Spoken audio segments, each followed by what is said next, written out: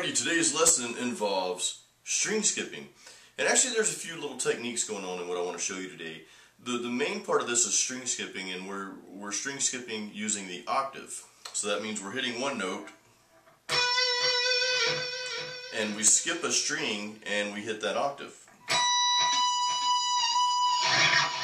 So we're string skipping and we're also sliding, and then we're landing the plane with just a little speed picking riff. So we're combining three techniques in one, but the main part of this lesson is I want to show you the string skipping, the octaves with a slide. So the strings I'm playing on for that part are the G and E. We'll add a tune there. And I'm starting on the 12, 14, 16, the 16th fret of the G string, and my octave note, which is the same note, just a higher octave, is going to be the 19th fret of the E string.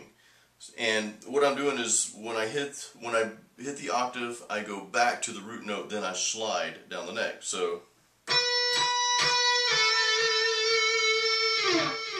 after I hit that note, go back to the original root note, I slide down the neck 2 frets, which brings me to the 14th fret of the G string. And when I go to that 14th fret of the G string, I hit the octave of that note, which is the 17th fret of the E string. So it's like this. Then I slide 2 more frets, which is the 12th fret of the G string, and that octave on the E string is the 15th fret. And I just slide up 1 more fret. So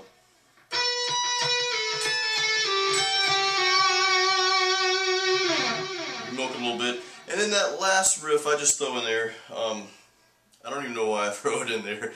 It's just, when you're playing different techniques on guitar, when you're playing solos and that sort of thing, you don't always want to play it safe. You kind of want to land the plane in a good spot, so to speak. So you'll hear a lot of people do a lot of different techniques, but it's like, okay, well, where do I go next? So I just ended on a little speed picking riff. And all that is on the B string. It's I'll have the tablature on the link below so you guys can work out the tabs. So here it is again, real slow. That's the main riff.